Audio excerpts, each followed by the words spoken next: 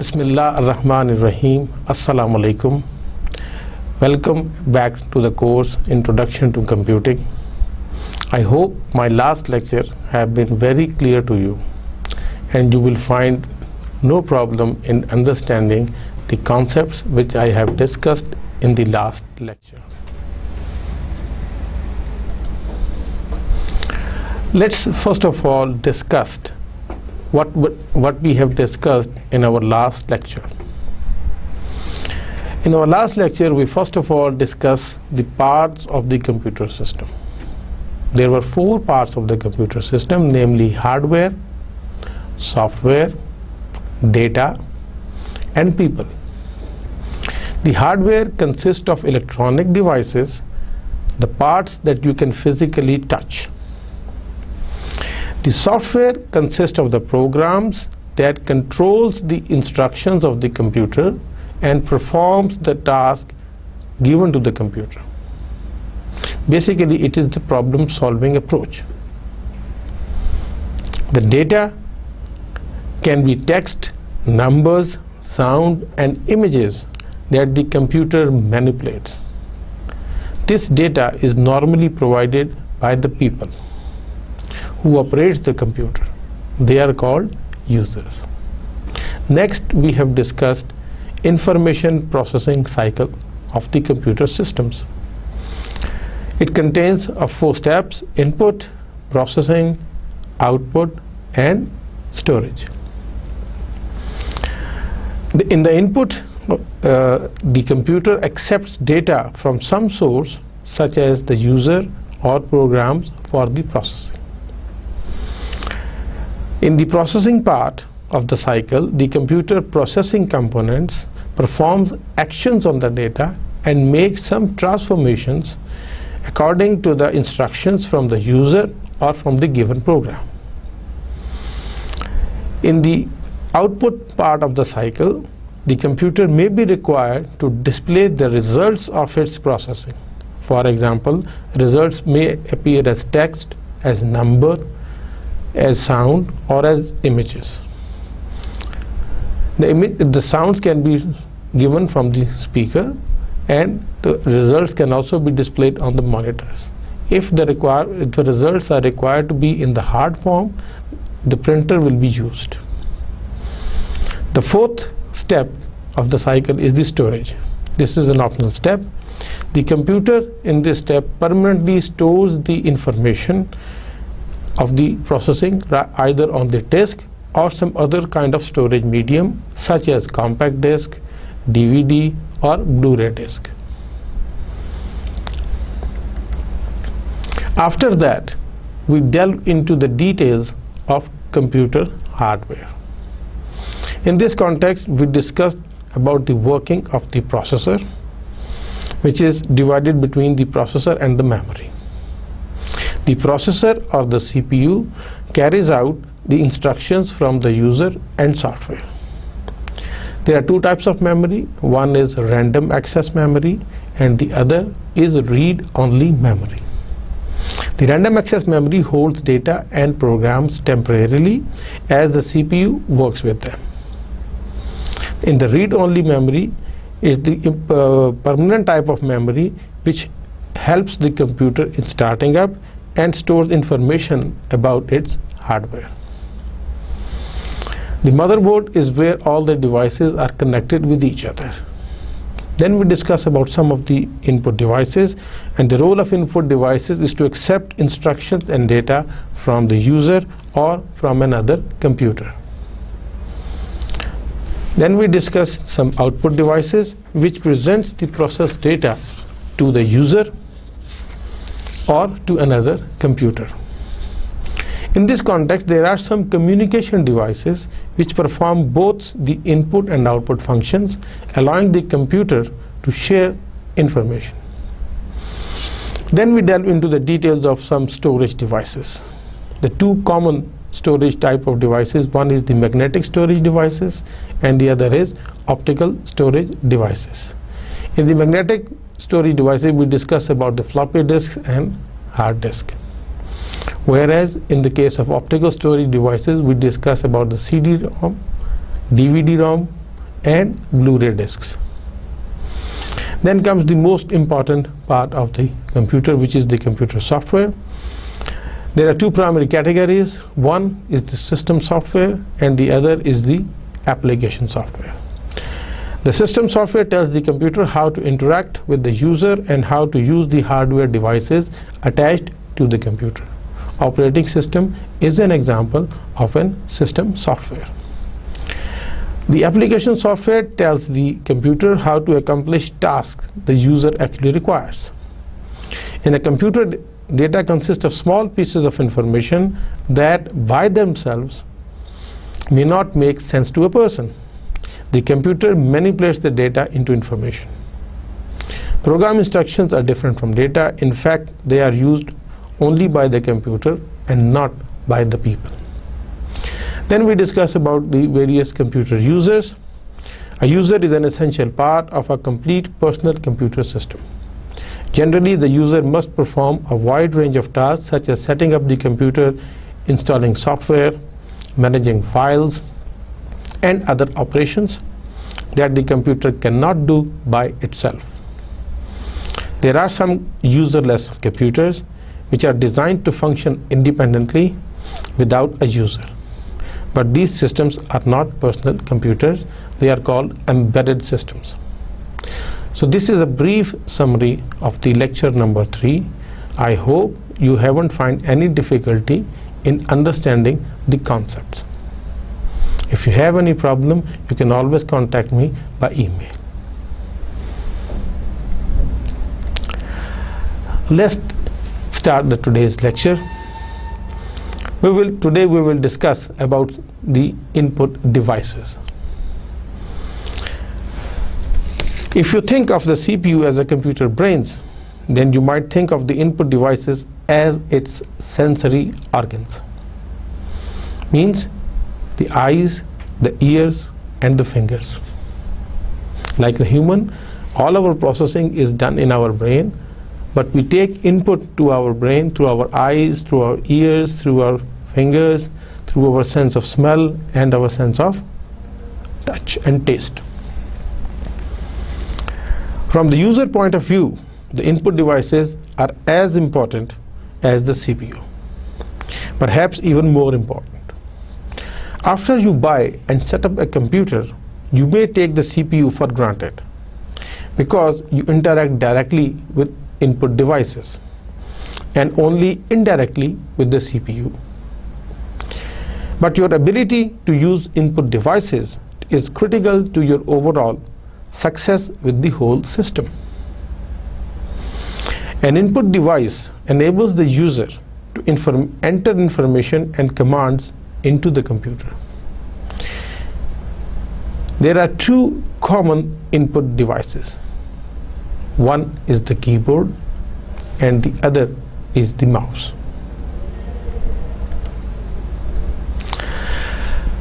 There are various other input devices which can be used to enter data and instructions. The most common are the keyboard and the mouse. But there are other devices such as the scanner, you see the microphone, the PC video camera, or we call it a webcam. We can give input from a digital camera, from a digital scanner, from a card reader, even from a USB flash drive. You can give also input from another system using modem. The two most commonly used input devices we will discuss today are the keyboard and the mouse. If you buy a new personal computer today, it will include a keyboard and a mouse, unless you specify otherwise.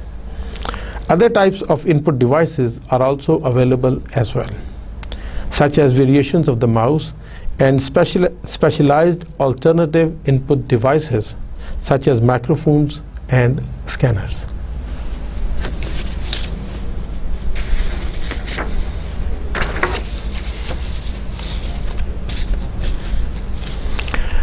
In our today's lecture, we will introduce about the keyboard and the mouse. Today's lecture you will learn about the importance of these devices, the way the computer accepts input from these devices, and many tasks that enable you to perform your work on your personal computer.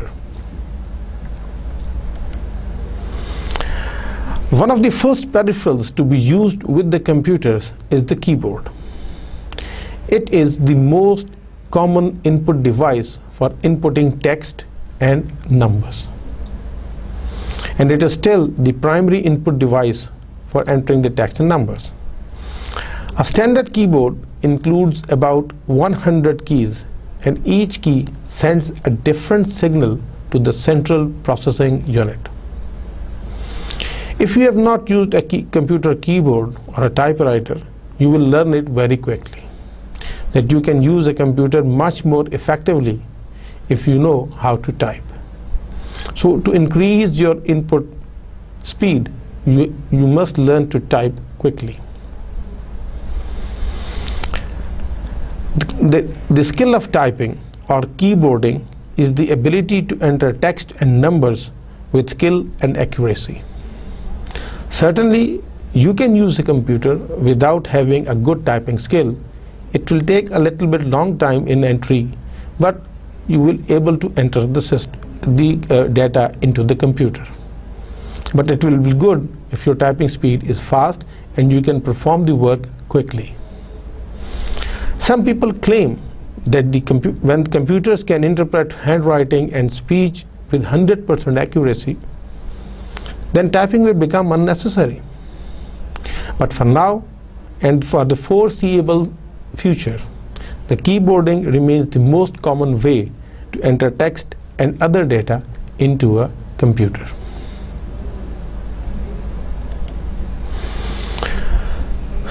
The keyboard comes in various styles. The various model differs in the size, shape, and feel. Except for a few special purpose keys, most keyboards are laid out almost identically. In the figure, you will see the IBM enhanced keyboard with 101 keys. And these keys are mostly arranged in 5 groups.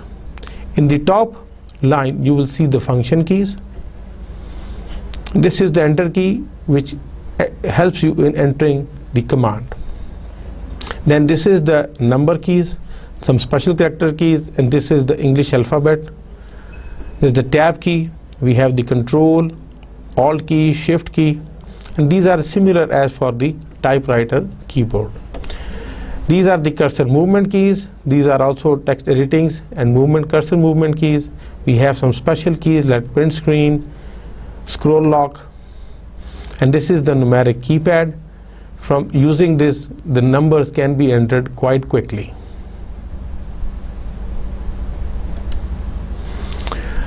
The keys on the keyboard is arranged into 5 groups, namely the alphanumeric keys, modifier keys, numeric keypad, function keys, and cursor movement keys. Let's discuss in detail these 5 groups of keys. First of all, let's see these in the pink color at the top. These are the function keys, and this is in the light green color, light blue color. You will see the typewriter keys. At the top left is the escape key. This in the orange is the shift key. The big one is the space bar. Then we have the purple one, the control keys. The yellow one at the 2 ends are the alt keys. These 2 are window keys. This one are the cursor keys. The enter key is the most important. These are the extra keys for movement, and this is the numeric keypad. I hope you will remember this layout. The alphanumeric keys is basically consists of the area of computer that looks like a typewriter. It is sometimes called QWERTY. Why it is QWERTY? Because the first 6 letters on the top line of these are the QWERTY, and this is the patent held by the first earlier typewriters developed in 1878. Along with that keys that produce letters and numbers, the alphanumeric group have some 4 specific keys. One is called the tab, the caps lock, the backspace key, and the enter key.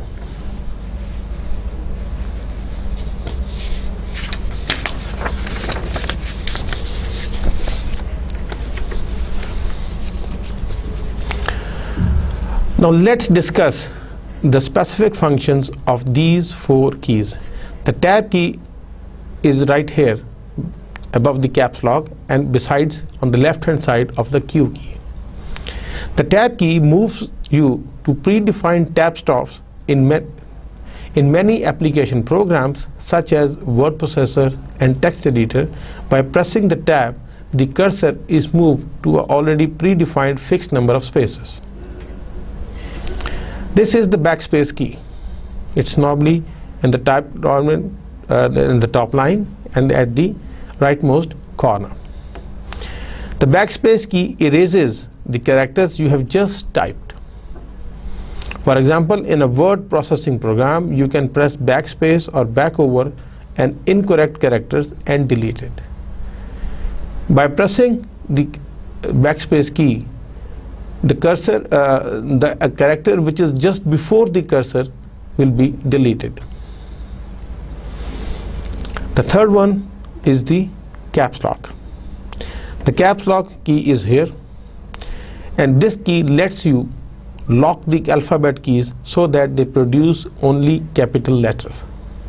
And in the top line, you will see that if you want to input the special characters such as this is the tilde, a mark of exclamation, at the rate of, hash, $sign, percentage, this is called caret, this is the ampersand sign, this is asterisk, this is the left parenthesis, this is the right parenthesis, this is the underscore, and this is the positive or the plus sign.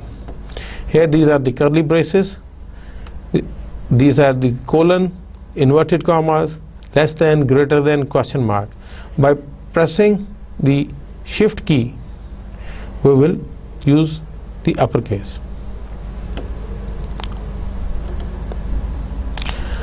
The next group are the modifier keys. The shift, alt, and the control key, they are called the modifier keys. Why? Because they modify the input of other keys. For example,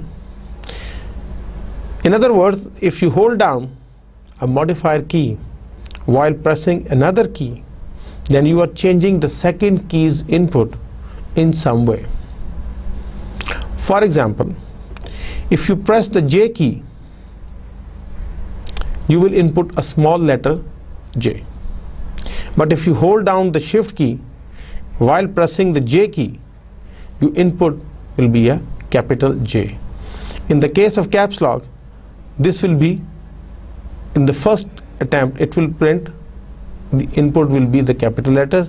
While holding shift, if you press the J again, then in that case it will input a small j. So normally if the caps lock is off, the small alphabets will be entered while pressing the key.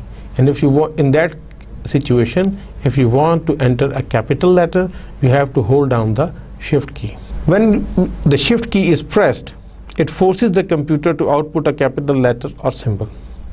Shift is also a modifier key in some programs. For example, you can press shift along with cursor movement keys to select the text for editing.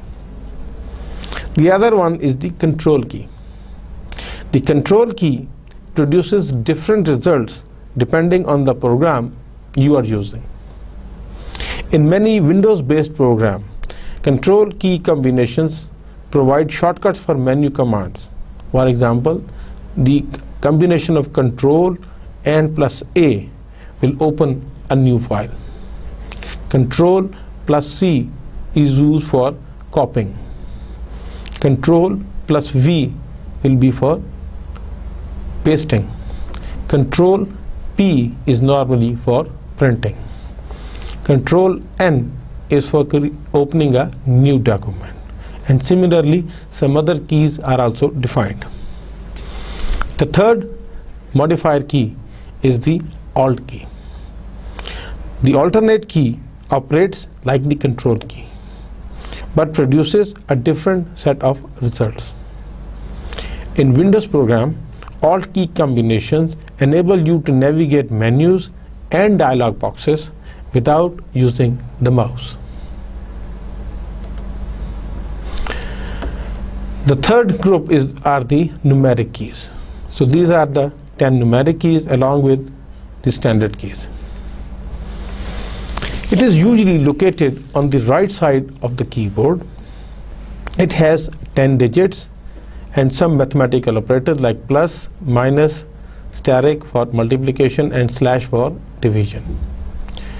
It also features a numlock key, which is this one, the numlock key. When the numlock key is on, it forces the numeric keys to input numbers. If the numlock key is off, then you can perform with these function buttons, you can perform movement control and other functions such as page up, page down, home, and insert and delete.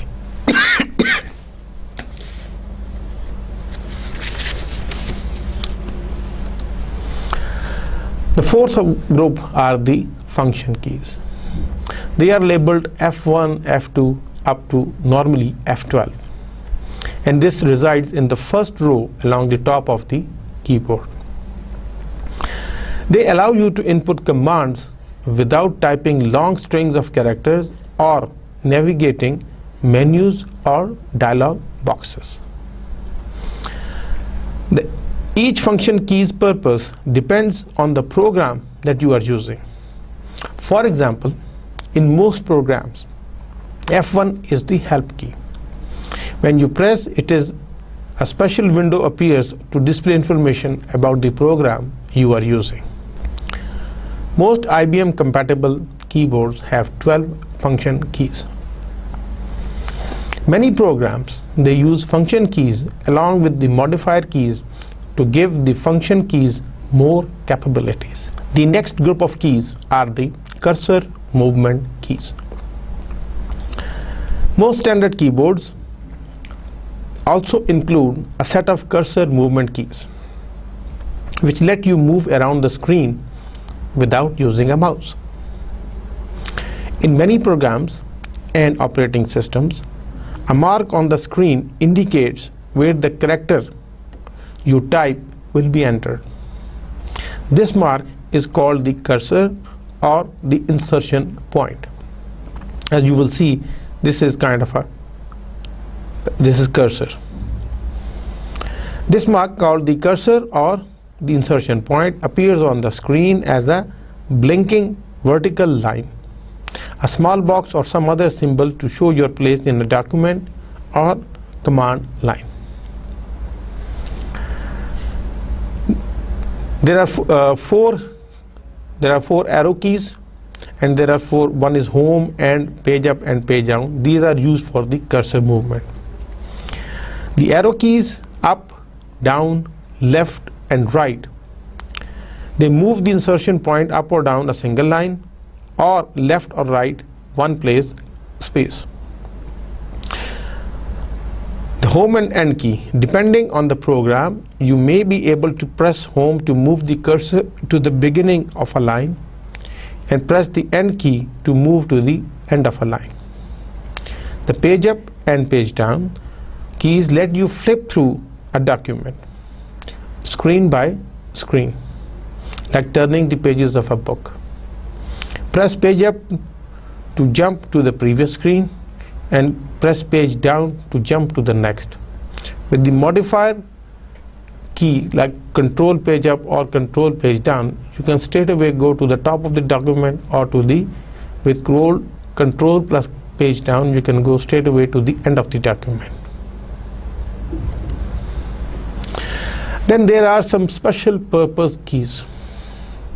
All IBM compatible keyboards, they feature 6 special purpose keys, and each of which performs a unique function. They are the escape key, insert, delete, print screen, scroll lock, pause. Let's discuss these 6 special keys one by one. The escape functions depend on the program or the operating environment.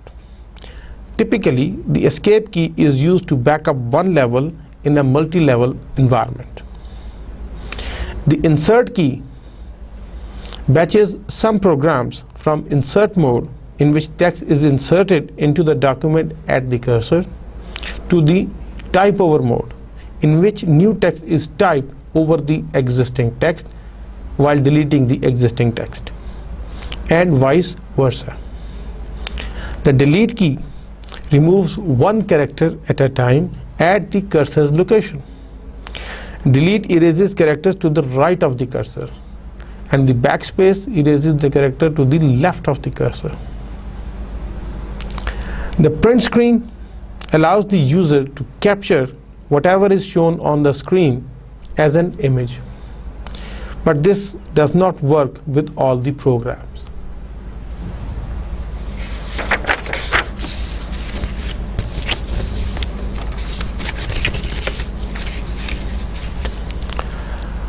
The next one is the scroll lock key.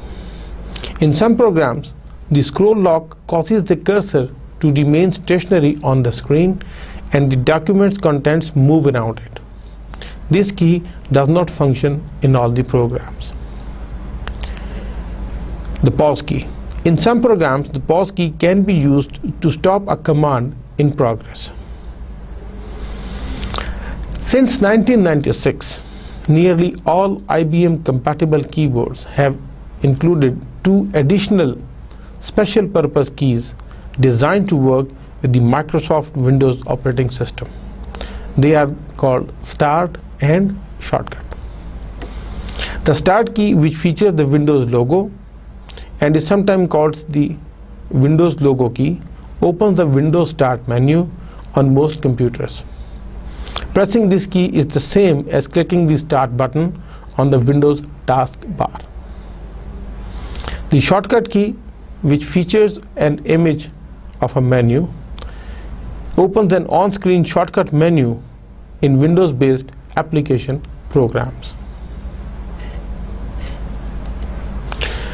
Let's see this figure again, as we have discussed all these keys and the group of keys one by one.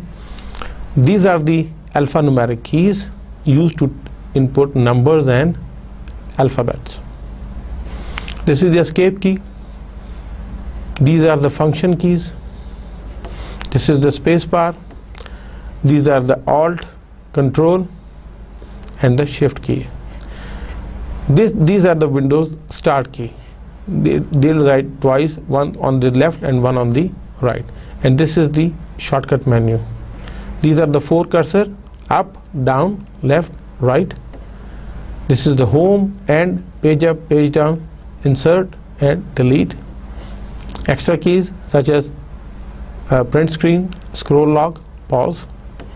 And this light shows that whether the num lock is pressed or not, the caps lock is on or not, the scroll lock is on or not. And this is the numeric keypad. And this is the space key is here, and this is the enter key, which gives actually the command to the operating system. I hope the parts of the keyboard are clear to you, and the functions of the keys given on this keyboard is also clear to you. One of the latest trends is the addition of internet and multimedia control. Microsoft Internet Keyboard and Multimedia Keyboard, for example, feature buttons that you can program to perform any number of tasks. For example, you can use the buttons to launch a web browser, check email, and start your most frequently used programs. The multimedia button lets you control the computer CD-ROM or DVD drive and adjust the speaker volume. Many keyboard makes offers such features on their newer models. So this is the top are the internet and the multimedia buttons, which are shown here. Now let's see how keyboard works and it interacts with the CPU.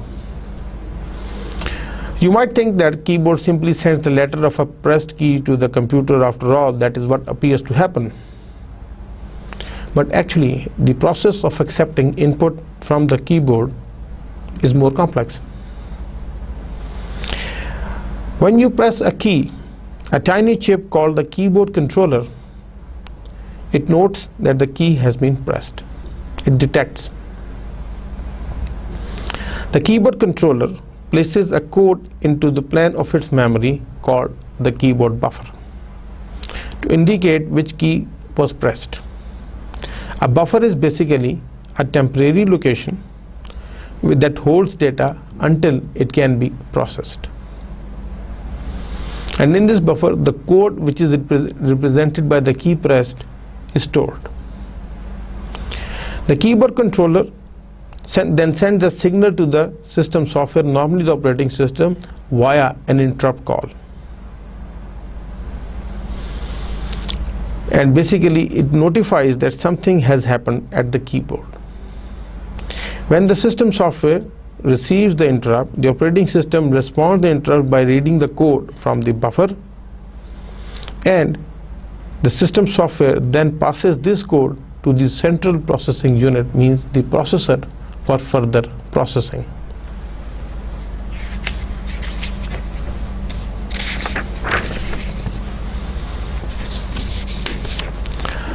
The keyboard buffer can store many keystrokes at one time.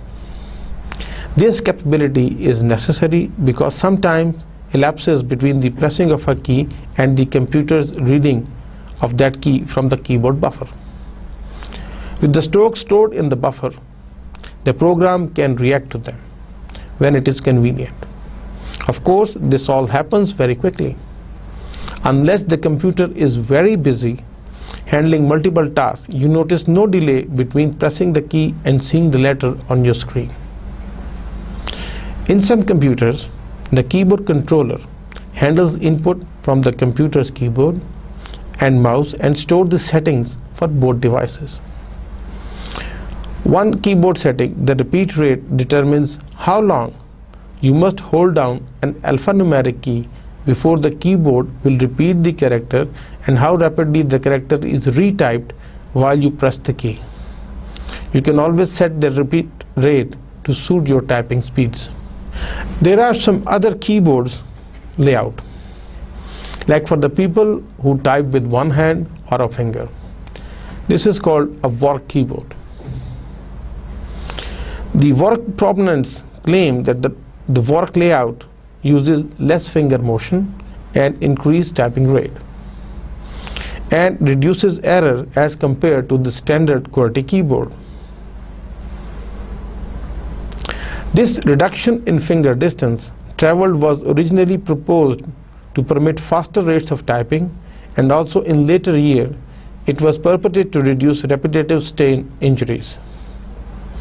Although the work simplified boards has failed to displace the QWERTY keyboard, most major operating systems such as Microsoft Windows, Mac OS, Linux and BSD Unix allow one to switch to the work layout in addition to the standard keyboard layout.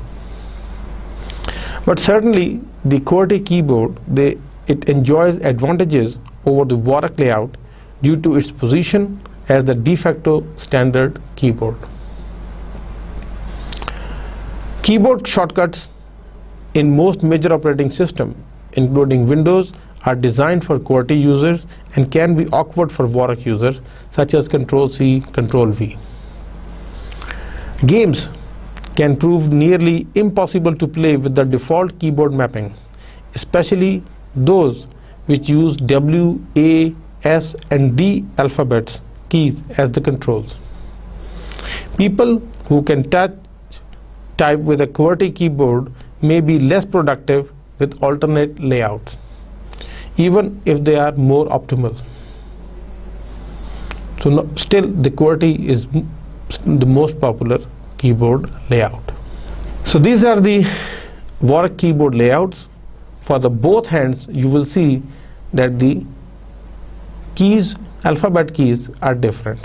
Although the top level is C, but the alphabet and numeric keys are the same, the alphabet are different. And this is the Warwick keyboard layout for the left hand users. You will see that here Q, B, Y, U, R, S, O, whereas for the right hand the Q, O, R, S, U, Y, B, the layout is different. And this is from the website which I have consulted for the Warwick keyboards. And the QWERTY keyboard is this, as you can see, Q, W, E, R, T, Y, U, I, O, and all that. This is based on the Latham Scholl's 1878 QWERTY keyboard layout, which they have patented. Now let's discuss some non-standard layout and special use keyboards. We will discuss 4 categories here. One is the corded keyboard, the other is the software or virtual keyboard, foldable keyboard, and projection as by lasers. While other keyboards generally associate one action with each key, the corded keyboards, they associate actions with the combinations of key presses. Since there are many combinations available, the corded keyboards can effectively produce more actions on board with fewer fingers. The court reporters, the stenotype machines, they use the corded keyboard to enable them to enter text much faster by typing a syllable with each stroke instead of one letter at a time. The fastest typist as of 2007 used a stenograph, a kind of corded keyboard used by most court reporters and closed caption reporters. Some corded keyboards are also made for use in situations where fewer keys are preferable, such as on devices that can be used with only one hand and on small mobile devices that don't have room for larger keyboards. The corded keyboards are less desirable in many cases because it usually takes practice and memorization of the combinations to become proficient. In the figure you can see a portion of the corded keyboard where you can just press and it is linked with the other keyboard. The software or the virtual keyboard. It is a software component basically that allows the user to enter the characters. A virtual keyboard can usually be operated with multiple input devices, which may include a touch screen, an actual keyboard, and a computer mouse.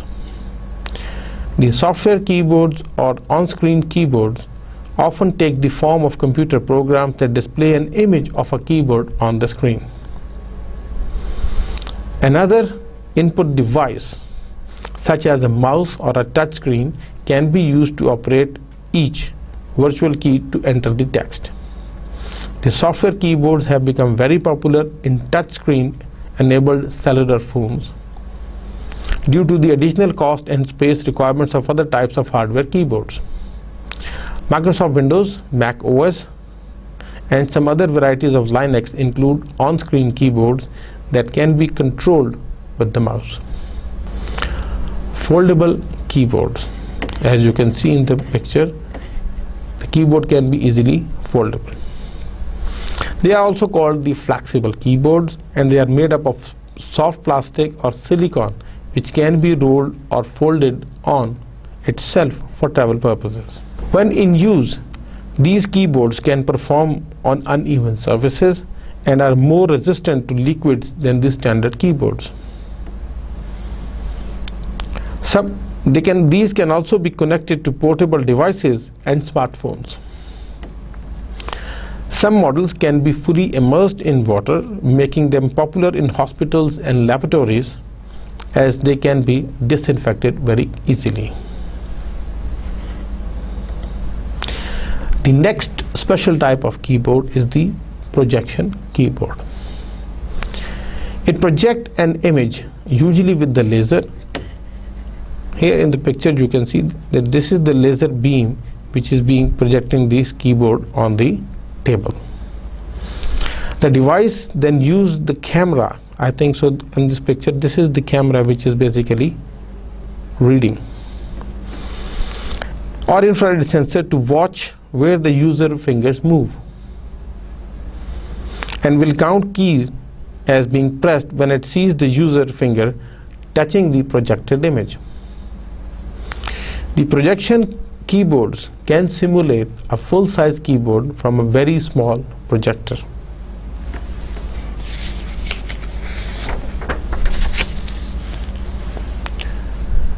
Because the keys are simply projected images, they cannot be felt when pressed.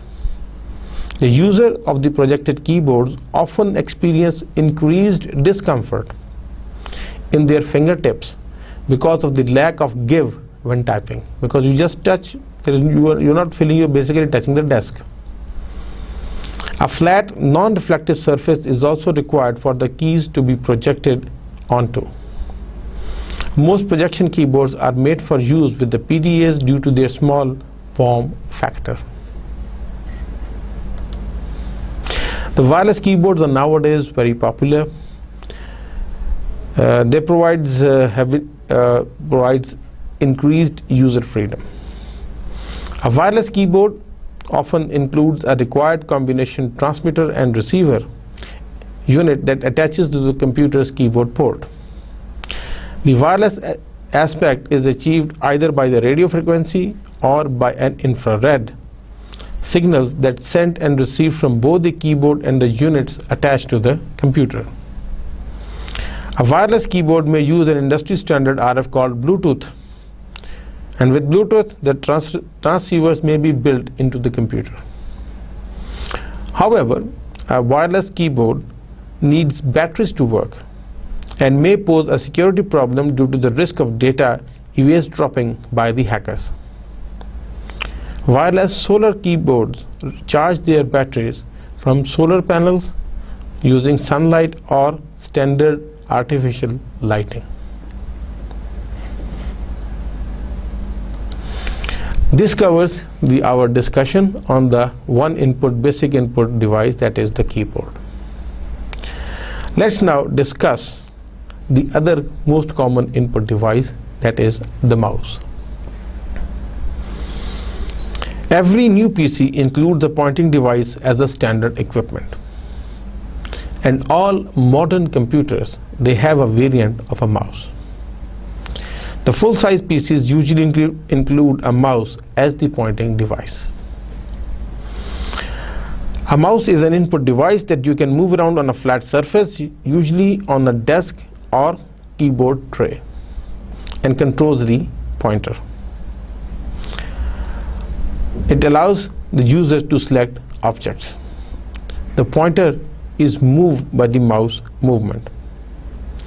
The pointer, which is also called the mouse pointer, is an on-screen object, usually an arrow. Like in this case, this is the arrow represents the mouse pointer, and that is used to select text.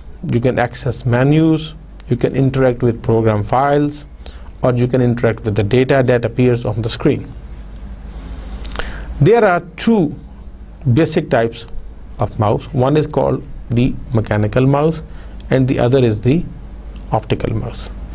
In the mechanical mouse, the rubber ball determines the direction and the speed, and the ball often requires cleaning. In the optical mouse, the light shown onto the mouse pad, reflection determines speed and direction, and it requires little maintenance as compared to the mechanical mouse. We will now look into the details of these two mouse. So you will see in the figure, a mechanical mouse contains a small rubber ball that protrudes through a hole in the bottom. This is the ball, and you can see that on the bottom side, this will move around, and this will, with these gears and all that, it sends the movement. The ball rolls inside the case when you move the mouse around on a flat surface.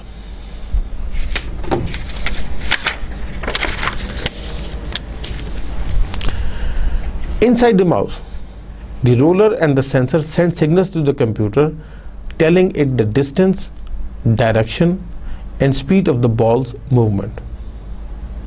The computer uses this data to position the mouse pointer on the screen. The optical mouse is given here. We have the LED, then there is a prism which reflects, and this from the surface, desktop surface, the lenses and the CMOS photo center basically sense here. The optical sensor is down here. This is the back button, this is the forward button, and this is the wheel button available.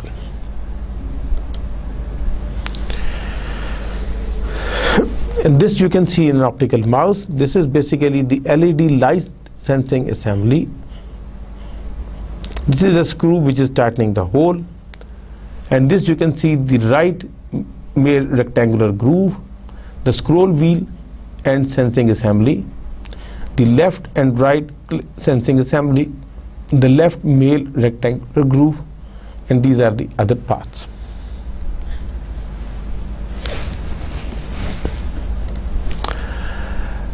The benefits of using the mouse. The mouse offers two main benefits. First, the mouse lets you position the cursor anywhere on the screen very quickly without using the cursor movement keys. You simply move the pointer to the on-screen position you want and you just press the mouse button. The cursor appears at that location. The second is that instead of forcing you to type or issue commands from the keyboard, the mouse and the mouse-based operating system let you choose command from easy-to-use menus and dialog boxes. The result is a much more intuitive way to use computers. Instead of remembering the obscure command and their values and also the switches, user can figure out rather easily where command and options are located. Basically, the mouse releases the user from burdening the memory. In the command line operating system, most of the user in the beginning find quite difficult of remembering the exact syntax of the command and entering it correctly. In most of the time, they made errors and the system gives them error messages. This delays their working and the users get bored and they tend to use and they think that they should not use this system again. Third, if you are using a drawing program, you can use the mouse to create graphics such as the lines, curves and freehand shapes on the screen very easily. The mouse has helped establish the computer as a versatile tool for graphic designers, starting what has since become a revolution in the graphic design field.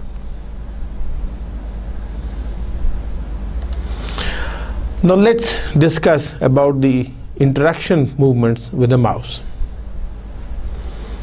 You can use the mouse to move the pointer to a location on a screen. A process called pointing, like what I am doing here on the screen, is the pointing. Everything you do with the mouse is accomplished by combining pointing with these techniques like clicking, double clicking, dragging and the right clicking. Let's first of all discuss the pointing. Pointing means pushing the mouse across your desk. On the screen, the pointer moves in relation to the mouse, like what I am doing here on the screen is basically pointing. You push the mouse forward and the pointer moves up. You push the mouse backward and it goes down. You push the mouse to the left and the pointer moves to the left. You push the mouse to the right and you will see the pointer is going to the right. To point to an object or location on the screen, you simply use the mouse to place the pointer on top of the object or the location. Techniques such as clicking, double clicking and dragging are usually carried out with the left mouse button, like this one. So this is the left mouse button and this is the right mouse button, and in between is the wheel. To click an item with the mouse, you move the pointer to the item on the screen. When the pointer touches the object, you quickly press and release the primary mouse button.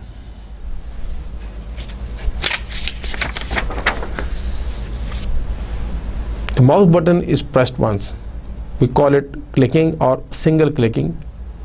And this is the most important mouse action. To select any object on the screen, such as a menu, command, or button, you just click it. Double clicking an item means pointing to the item with the mouse pointer and then pressing and releasing the mouse button twice in rapid succession. Double clicking is primarily used with desktop objects such as icons. For example, you can double click a program's icon to launch the program. Dragging is an item means positioning the mouse pointer over the item, pressing the primary mouse button, and holding it down as you move the mouse. As you move the pointer, the item is dragged along with it across the screen. You can then drop the item in a new position on the screen. And this technique is also called drag and drop. Dragging is a very handy tool in a word processing program. For example, you can drag text from one location to another in a document. In a file management program, you can drag a document icon and drop it onto the printer's icon to print the document. Windows and many other programs, they support right-clicking, which means pointing to an item on the screen and then pressing and releasing the right mouse button. The right mouse button usually opens the shortcut menu that contains commands and options that pertains to the item to which you are pointing. And the scroll wheel, like this is the scroll wheel, so I'm going to back and forth within the presentation. And this is by clicking the right mouse button, you can see the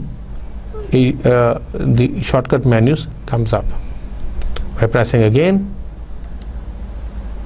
it goes off. The scroll wheel is a mouse, has a small wheel nestled among its buttons. You can use the wheel for various purposes, one of which is scrolling to the long document.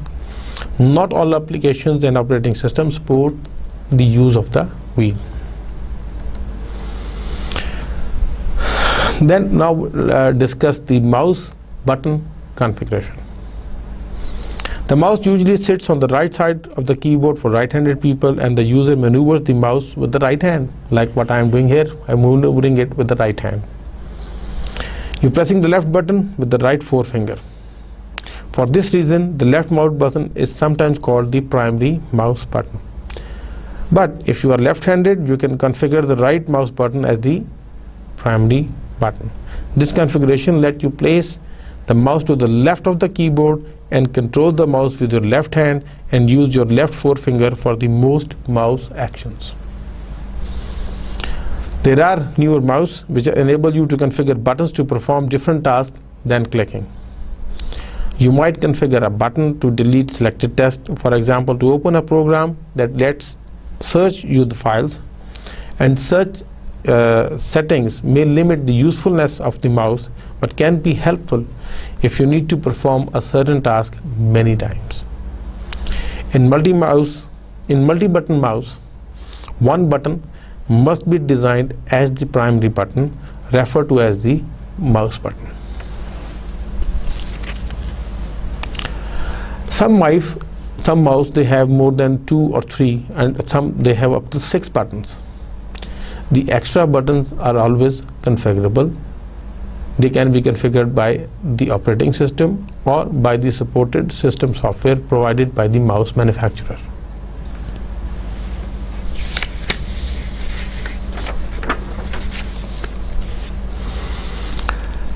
As for the keyboard, you can also have the cordless mouse. Like what I'm using here is the cordless mouse. It communicates with the receiver attached to the port of the system unit. It normally uses the infrared or radio frequency technology. Normally we are using in our handheld devices and our laptops, we are using the Bluetooth technology. Now let's discuss the variants of the mouse. The trackball is a pointing device that works like an upside down mouse. Here in the figure you can see the trackballs. You rest your index finger or thumb on an exposed ball, then place your other fingers on the buttons. To move the pointer around the screen, you will roll the ball with your finger or thumb, but you do not move the whole device. A trackball requires less space than a mouse. The hands rest on the ball and the user moves the ball. The user's little desk space. There are mostly 2 buttons, and it can be configured for both left-handed and right-handed use.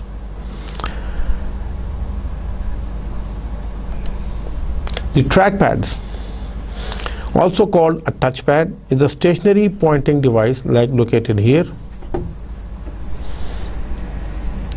that many people find less tiring to use than a mouse or a trackball. It is basically a small plastic rectangle, like this is the small plastic and these are the 2 buttons. The finger is moved across the pad and the pointer moves with the pointer with your finger. It is very popular on the laptop machines. The movement of a finger across a small touch sensitive surface is translated into pointer movement on the computer screen. The touch sensitive surface may be only 1.5 to 2 inches square, so a finger never has to move far.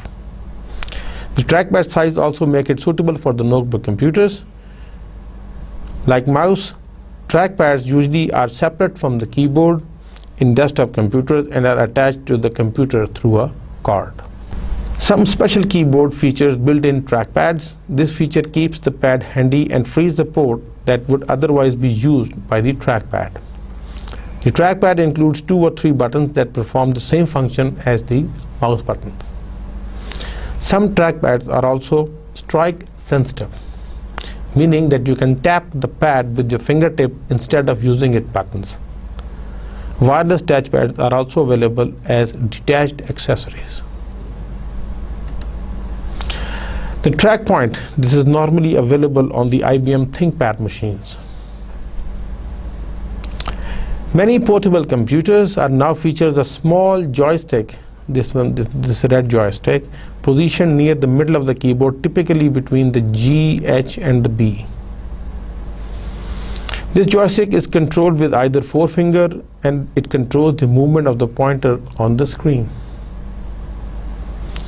Because users do not have to take their hands off the keyboard to use this device, they can save a great deal of time and effort.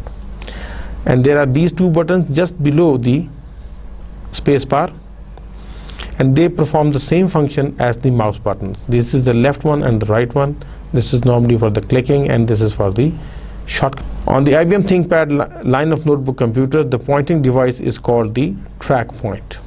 Now let's discuss the summary of today's lecture. Today we have discussed about the 2 standard input devices, the keyboard and the mouse.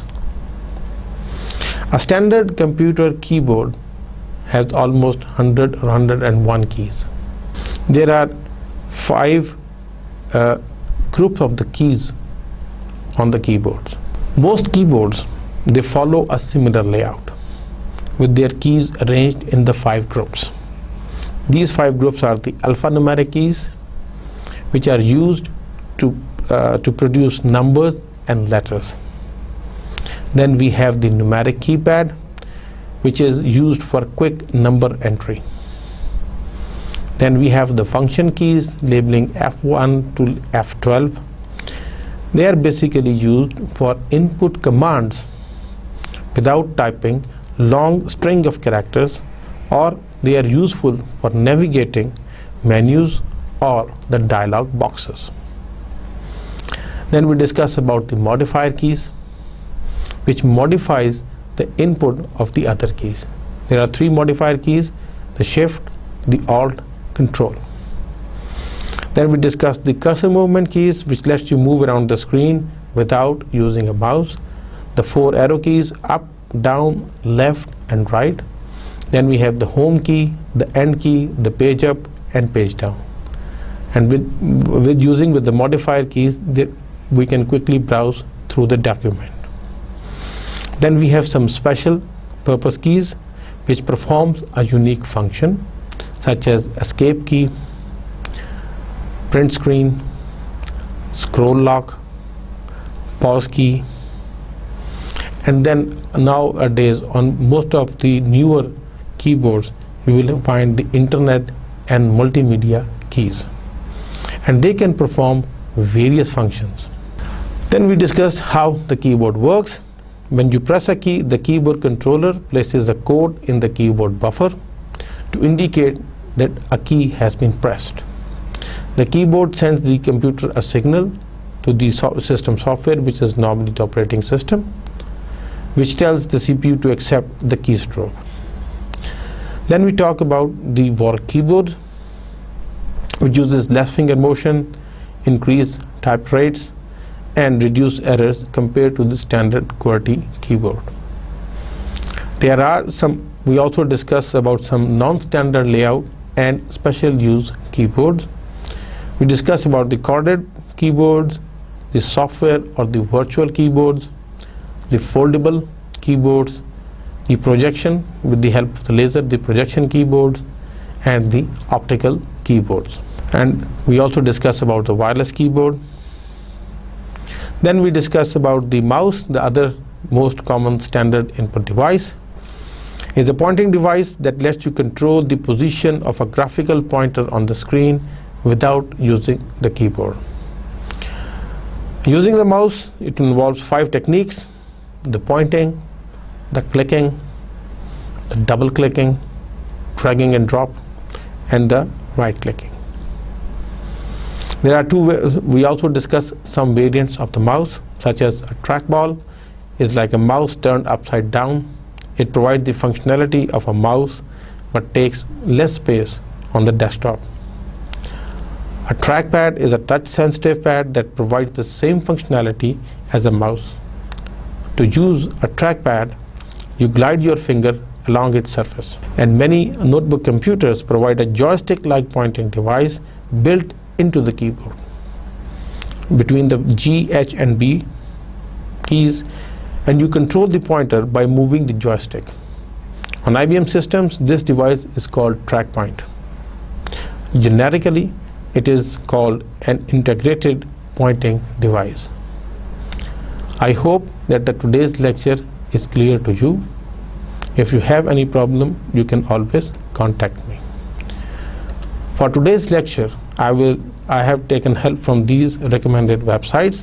Mostly I was visiting the Wikipedia. I will strongly recommend you to visit these websites and some other websites and make your concepts more clear. Stay blessed. Inshallah, we will meet in the next lecture. Allah Hafiz. Assalamu alaikum.